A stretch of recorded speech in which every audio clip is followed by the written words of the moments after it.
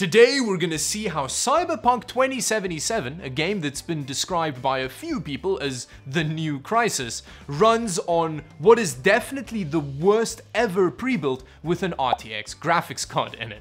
Now, I did a video on this pre-built a couple of weeks ago. If you haven't seen that video yet, I definitely go check it out, because even though it cost $1,000, this PC looks like it was involved in a hideous mid-air collision at some point. But there was a massive oversight on my part in that video. Despite the fact that it has an RTX graphics card in it, I didn't test any ray-traced game settings in that video, and a bunch of people were saying that ray-traced settings would help alleviate the massive CPU bottleneck on that system. So what better way to test that than with Cyberpunk 2077?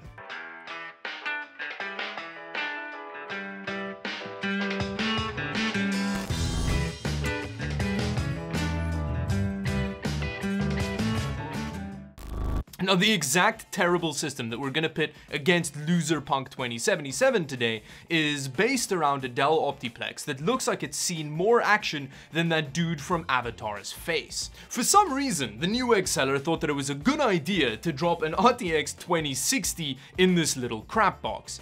Now, the reason that it's kind of obviously not a good idea is because this crap box is based around an Intel Core i5-3470, which is an old i5 that only has 4 cores and no hyperthreading. And while gaming, it only sits at about 3.2 GHz, which is not very fast, and unfortunately, considering that it's not a K variant, there's nothing we can do about it. We can't overclock it or anything like that, we just have to live with the speed that it's running at.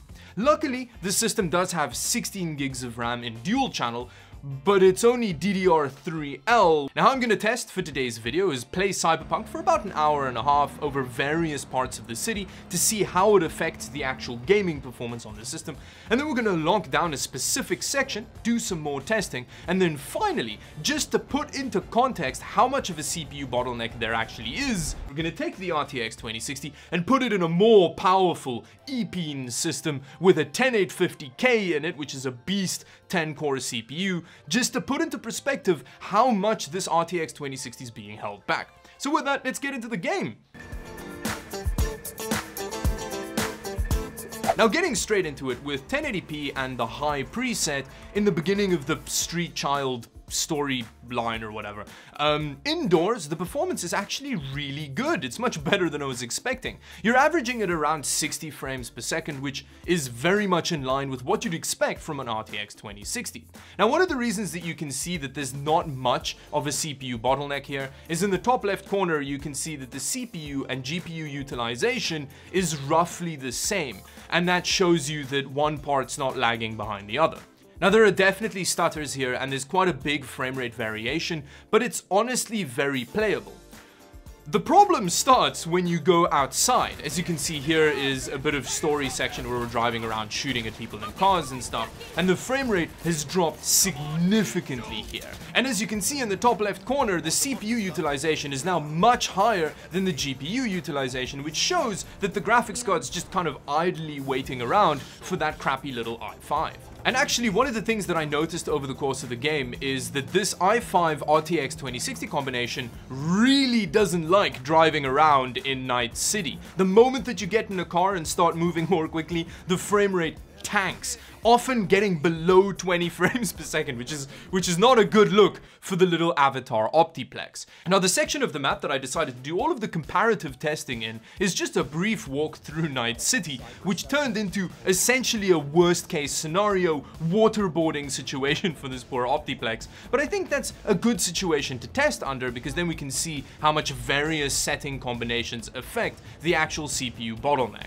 Now, straight off the bat, just with 1080p high settings, we're getting about 29 frames per second. After that, I switched on just ray tracing with these settings, nothing else, and the frame rate tanked even further. In fact, it almost halved to 17.3 with a 1% low of 12 frames per second, which is actually very similar to the previous test. Now, after this, I decided to turn on the DLSS balanced preset, which got us about 22.3 frames per second. After this, I decided decided to switch off ray tracing but leave on DLSS balance just to see how that plays with a CPU bottleneck. And well, we're getting pretty much the same frame rate as with DLSS off, but obviously it didn't make a difference, because what DLSS does is it reduces the render resolution and then upscales it, which helps if you have a GPU bottleneck at like 1440p or 4K, but if you have mainly a CPU bottleneck, reducing the render resolution isn't gonna help you. Now after this I thought, let's see what 1440p does. Let's give it a higher resolution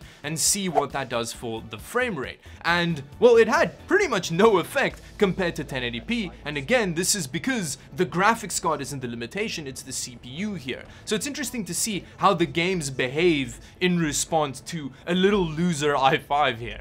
And then after this, finally, I decided to test a couple of other presets just to see how it affects the frame rate. And with ultra, low, and high, it pretty much makes no difference. Now, just a quick note before I take the little RTX 2060 out of the highway pile-up Optiplex and put it in the EPEAN system, I just wanted to make a quick note on the visual quality of the DLSS settings, which it's widely considered you need to use for ray tracing, even with more high-end graphics cards. At 1080p, the DLSS in this game does not look amazing. Even with balanced settings, it becomes noticeably blurrier than without DLSS on. And then when you turn on ultra performance DLSS, it kind of looks like you spent the entire previous night rubbing a tub of Vaseline into your eyes. Like it looks real bad at 1080p.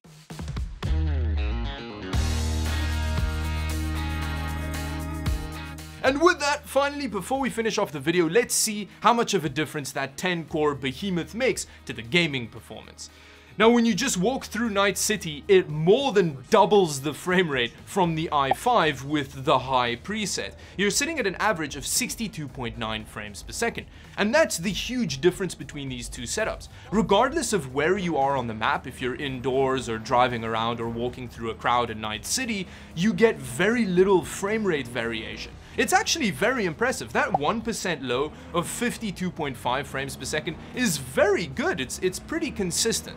And if you take a quick peek at what the system's doing, it's clear that the tables have turned. The i9 is now patiently waiting for that RTX 2060, which has gone from being the bottleneck-y to the bottlenecker. And the story stays the same if you turn on ray tracing with DLSS balanced. You more than double the average frame rate, going from 22.3 frames per second to 48.9 frames per second with the i9. And there we have it. Clearly, an i5 3470 is a terrible pairing with an RTX 2060. Regardless of what you do with the settings, just there's nothing you can do to alleviate that CPU bottleneck. Yes, you may jump up to 1440p and then not have nearly as much of a CPU bottleneck, but then you're still gaming at 22 frames per second. Yeah, there's not really much you can do with this ammo crate system. Thank you very much for watching. If you enjoyed the video, please like and subscribe to the channel for more videos like this one. Check out my stream linked in the description below, and until the next video, bye-bye.